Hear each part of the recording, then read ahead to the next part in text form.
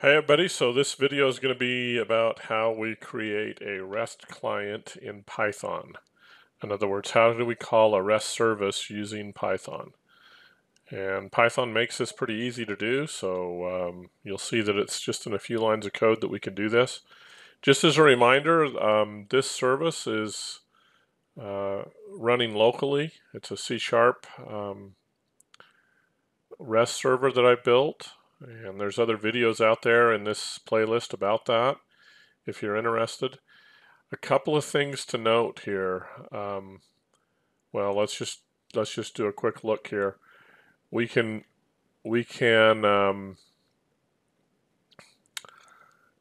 get back a list of people in our database. Essentially, what we have here is a table, and let's just start there. I guess let's start at the lowest level. So we have two records in here. Each record has an ID, first name, last name, pay rate, start date, end date. I've got a couple of fictional ones in there, as you can see. And so today we're mainly going to be looking at REST GET, the GET verb, on how we get data. And that's all done through the person controller. And so essentially what we're going to be doing is calling through a REST call to get the data back, and then we'll go ahead and display it in Python. So before we start, we're just going to go ahead and start this up, and we're gonna try this in Postman. So this lets us test to make sure that everything's working the way we expect it to. And our web server is running out there, and it looks like this, which makes it look like it's not really doing things very well, but in reality it is. And the API to go get something is this. So this will go get all the people from the database. So localhost 19885, which is this URL right here, /API/person. So that's how we have this set up. And I'll go ahead and send that, and you'll see that sure enough it comes back with two JSON objects for the two people that are in the database. So what we're going to do is write a Python REST client that will do the same thing, except it's going to turn this, instead of just having it be JSON text, it's going to turn this into Python objects that we can actually use. So we're going to focus on get in this video, and then we'll do post, put, and delete in a subsequent video. So let's go ahead and get started. I'm using PyCharm. It's a free IDE from JetBrains. Nice tool, the people that make IntelliJ. So this is a nice Python environment. It'll let you debug.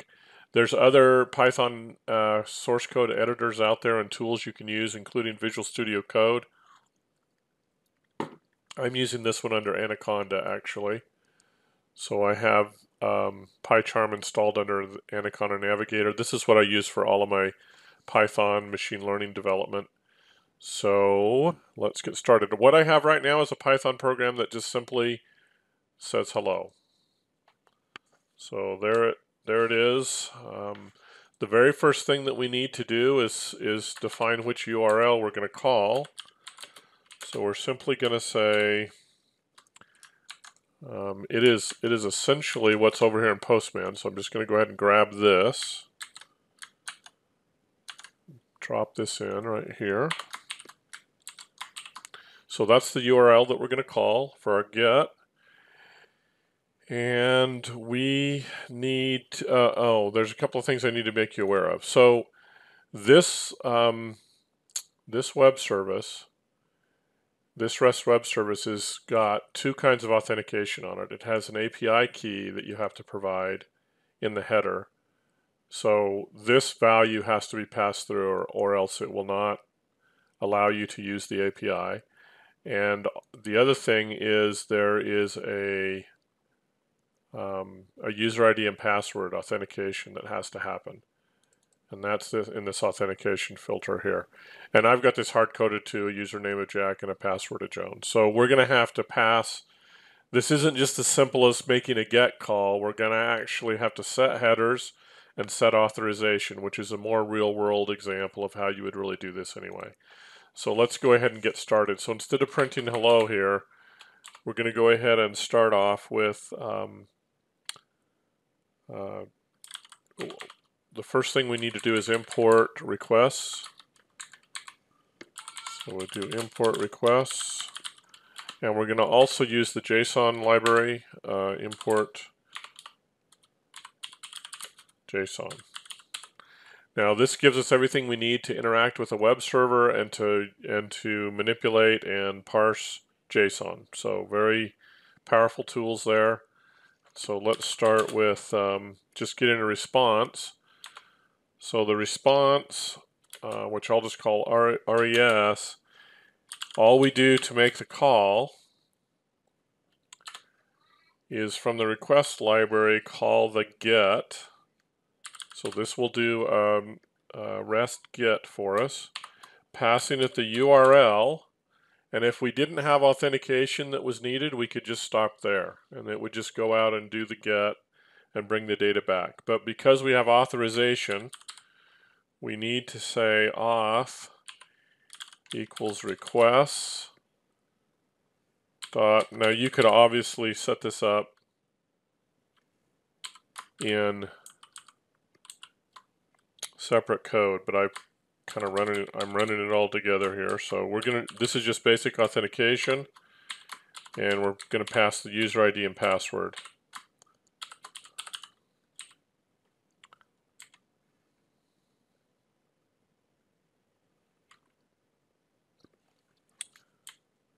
Okay, so we have auth, which is a parameter, equals request.auth .http basic auth. This is again all built into the request library. Jack Jones, and then we also have to pass that API key as a header. So we're going to say headers is equal to, and the syntax for this is simply API key colon, and then we need our API key, and again, I'm going to go copy and paste this so I don't mess it up. So jumping back over here, and that was in our API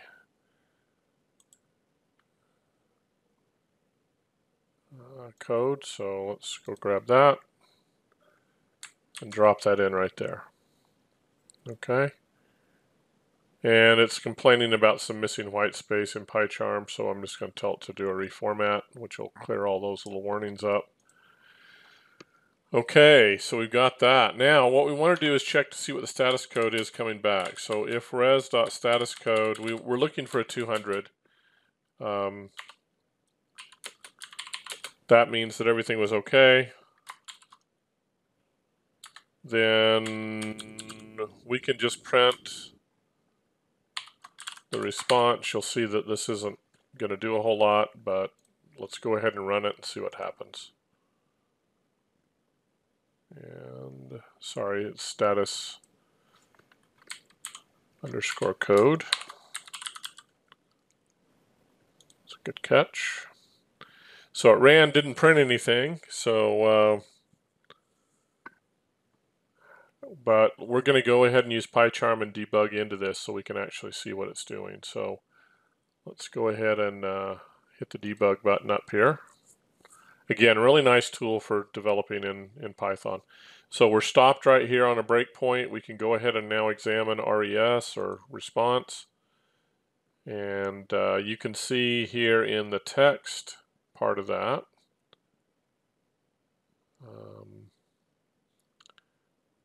Well, you can see the URL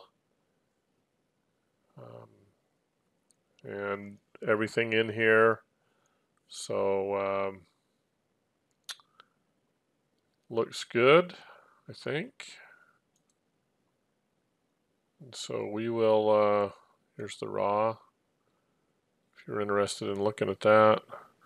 And we're getting back an unauthorized, so I've got something wrong in what I'm passing here. So let's take a look at that. And it's because I spelled Jack Jones wrong. So our status code actually should be a 401, which it is. So again, the authorization on the service is working, so I'm going to go ahead and stop this and rerun it. And this time we'll see a response of a 200. And down here in the text, we will see, as we expect, a bunch of JSON right down here. So that's great. We could go ahead now and use that, but that's not very useful to us. So we're going to actually serialize that into an object. And so we already know what our object looks like. It's over here in the Solution Explorer. We have a person class. So let's see, where'd that go? Right here in models. And basically this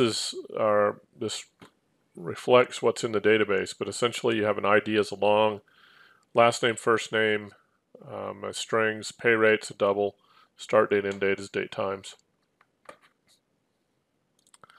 So let's go ahead. We're gonna take a bit of a shortcut here and just basically say the thing to understand as to what's coming back with this response object when we use request is that the result is going to be a list, and each item in the list is a Python dictionary. And so what we need to do is take each one of those items and turn them into an object. And so we're going to do that by first setting up a class, and we are going to pass to it an object. So we're not going to do this the same way we did it in C#. We're going to actually have it basically hydrate and parse the JSON for us. So we're going to create a constructor here that takes data.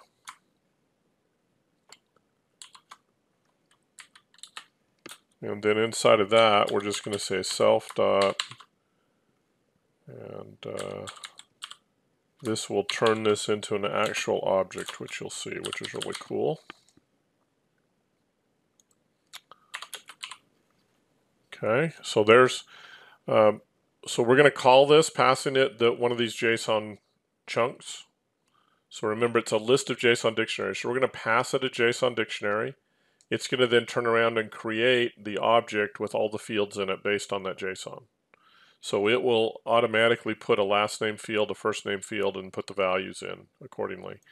So what we want to do here is if the status code is a 200, this probably would have helped us out before, but let's go print the status code if it's not.